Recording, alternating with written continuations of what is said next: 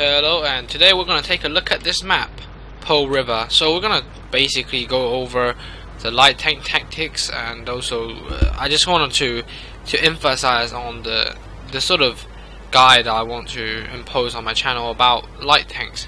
It says light tanks are the most difficult class to play. I would like to show you some of the things I do to make sure I do well in my light tanks.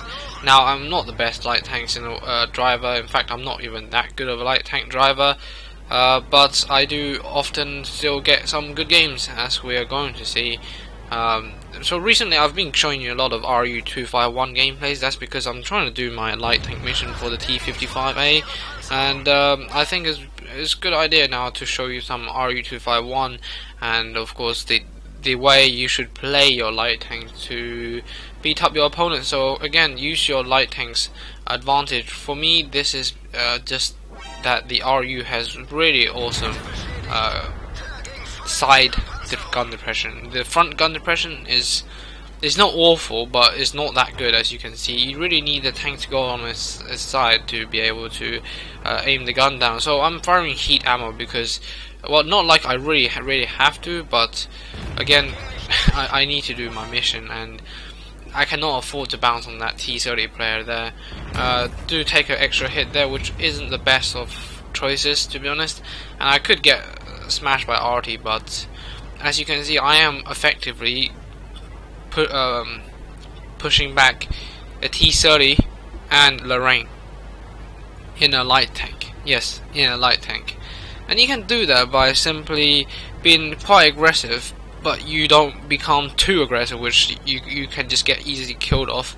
You want to be kind of aggressive in that you can still get back into cover. Now you can see I am so pissed out of this team. I had shit teams the whole entire day, and it doesn't help by the fact that, you know, we have a pretty botty platoon 2 who is just AFK in the top tier tanks at base. Well, not strictly AFK in, but as you can see, they aren't actually doing much anyway. In fact, the Yak Tiger, I have no idea, you know, just why would you camp there? Just push forward. There's better locations, especially the Waffentrigger, to be honest. The Yak Tiger, I know he's firing at the E75, but you can say my move is really extreme, but I wouldn't have done it normally.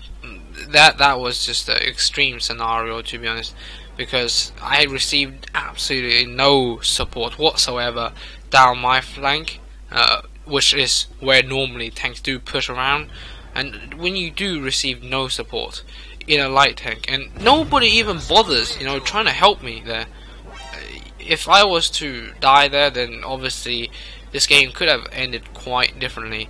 And I just think that, you know, being a light tank driver, you gotta put the responsibility on your own hands sometimes to decide where you want to go. As you know, there's plenty of light tank drivers who just suicide straight away, but I think you gotta be responsible to your team, and, you know, not be like the Yak Tiger, for example, who just really camps so hard, and he doesn't even end up doing much damage, to be honest, in the end of this. And you can see I am going into an ultra defensive position. Why? Because there's absolutely no way I think we can actually win this if I was to stay and fight the T30 or to circle him. I would just simply get killed. So what happened is I'm using the fact that the Yak Tiger is camping on the top of there, and hopefully let our RT actually remember themselves that, you know, they are actually the ones going to die. So therefore I'm here to just provide the spotting they need to be able to, let's say, do what they have to defend themselves. So, you know, otherwise they wouldn't give a shit if I was to die there, you know. So those sort of players, you gotta make sure that they feel that they are threatened. So therefore I retreat all the way back to base, use these bushes, and now you can see the RTs are really careful now. They know that they're gonna die, so therefore they need to shoot everything that comes around here, and what basically I spot they need to shoot. And that way we have at least a fighting chance. And you can see the Lorraine player really outplayed me several times, I have to say. He now just shaved my health all the way to 100 health points. and now even a little artillery smash could end my life easily.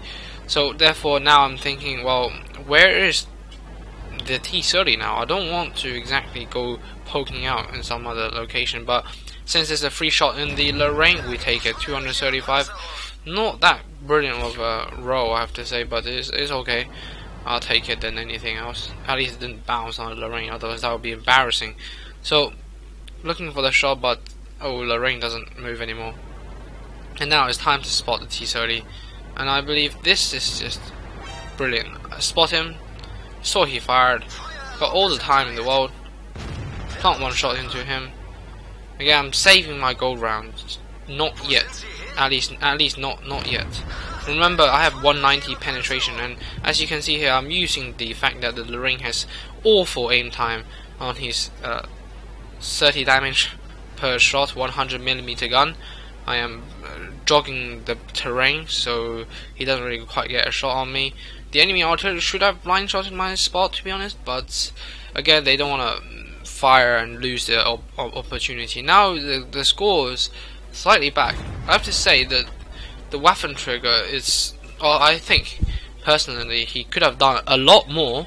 However, at least he wasn't AFK. Well, at least he did more than the Jagdtiger, I hope. In my opinion, a Jagdtiger, which is so strong, should never, at least in the start of the game, camp there, because you know he was actually quite lucky in the fact that the E75 was there. Just that he can do some damage, but otherwise I'm pretty sure camping at that location he wouldn't be as useful as he should have been. So you can see I'm spotting this guy, but my gun depression on the front is awful. Spot him, he blind fires the bush thinking that I'm still there, but of course in your light tank you gotta develop the skill that you know you do not want to stay in the bush. They have sixth sense, they know that you just spotted them, they will fire at the last zone location. I've done that plenty of times to kill you know, TDs or light tanks camping behind the bush. So please, you know, just spot them, back up again, and then maybe you can think about taking your shots after they did their blind shot or didn't do their blind shot. But that way is safer than, you know, if I was to stay behind the bush. So as you can see, 2 RTs and there's 2 enemy medium tanks. I'm on 100 health point for the last 5 minutes. Not the best of idea, but I'm loading high explosive, so I want to tell you, you gotta maximize the advantages you have. And now the thing is, RU-251 has a very interesting HE round, which pretty much all of you know now. It's got 102 penetration. That is not bad, in fact. And now there's the STA-1 and the Lorraine, and yeah, I can easily kill them, I suppose, with my HE. And there goes the execution. And now I lose a bit of health going down the hill. Luckily I survived without taking further more damage. Now the Lorraine must be around here, and Lorraine has paper armor, and also he's got such little amount of health, but he does execute our M53, M55, and oh, I don't quite get the snapshot. And watch the chat, okay, watch the chat. So what you're seeing me here doing is that, why would I want to attack the Lorraine when I can get a jump on him? You know, it would be absolutely retarded if I was to drive down here on the slope. He would spot me, I would spot him.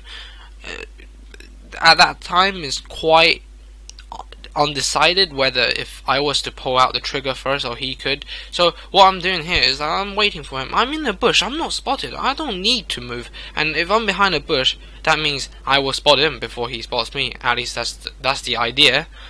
That I will spot him before he spots me. And look, Charioteer, retard, coward, RU-251, blah blah blah, you know, just, okay, what is he talking about? 31k games and, you know, less than 1k stats, I don't know. At least I think he thinks I'm camping because, you know, but I think in my perspective the camp was good. I didn't think that the Lorraine was going to go all the way around. I thought he's going to climb up here, which I will actually get the ambush shot on him, which is a safer way to play your game. I held my patience there, and it turned out that the Lorraine went for the GW, but I saved the GW. You can see me say to him, learn to play, which I do think he does need to really learn, you know, playing 31k games and having such low stats and questioning about others is a bit slapping himself in the face, but nonetheless, I joke around here in chat. So I tell the GW good job, and I just want to keep this spirit up. You don't want to deteriorate your own team's spirit.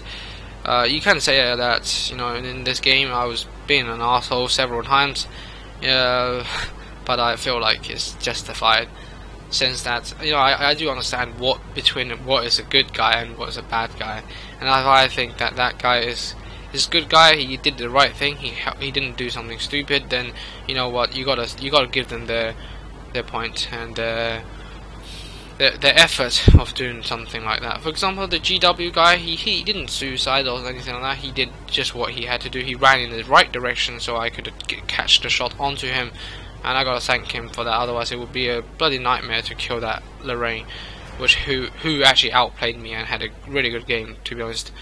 But we're going to try to outplay someone, and oh my lord. Ah shit, HE Shroud doesn't plant into the back of the FE, and I'm not going to chase after him here. And this is very dangerous. In fact, I could easily be killed, and RT misses me, and I spot the Crusader SB, which I nuke for 350, and that is why you load the HE, because the HE does enough damage to one-shot an RT, whereas this AP round does not guarantee anything. This only does 200, so therefore I would rather risk it with the HE. With 100 penetration, that is very decent.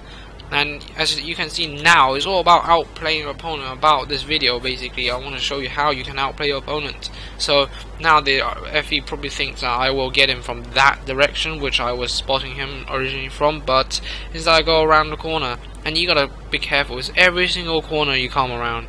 Right here, you gotta be careful. Third person, not first person. And do we spot him? Nope. Okay, now we gotta be careful. We gotta find him first. And oh, there he is. Oh my god! Quick, turn! Okay, he's fired, and we got him. I would say safely, and auto aimed and killed him. And now is the S move. You gotta make your S move immediately after that. And anytime now, anytime. And do we see a shot? Yeah, there's a shot. But where does it came from? I originally saw that it was from this side of the map, the western side of the map. But again, my instincts tell me that I should not cap for a number of reasons, because previously I capped in my previous experience, and it was all about experiences. For example, here from my previous experience, I knew that, you know, a few times I try to cap and the artillery just rolls out the corner from up there, and you wouldn't spot them, to be honest. They will see you if you camp around this region here.